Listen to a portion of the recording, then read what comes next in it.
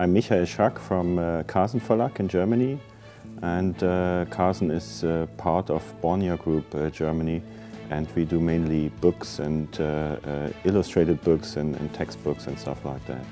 About 3 years ago we set out to choose a DAM system, and for us it was important that the system would be very user-friendly, because we have people at the company working with many IT skills, but also people who are just users. They don't care about the technology behind it.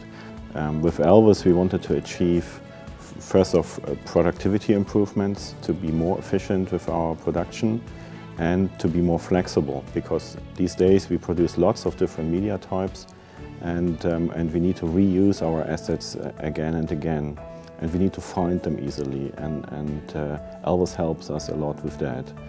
We also use Elvis a lot for automation together with Focus Switch. So we use it to automate repetitive tasks that otherwise would just need resources, and I would like to have our people to work on creative ideas instead.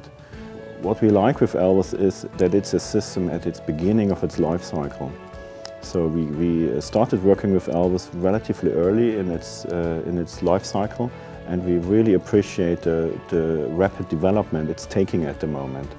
So we are looking forward to the development of Elvis and its new features in the future, so that we are kind of feel that we are going to work with that system for quite a while, because it's developing.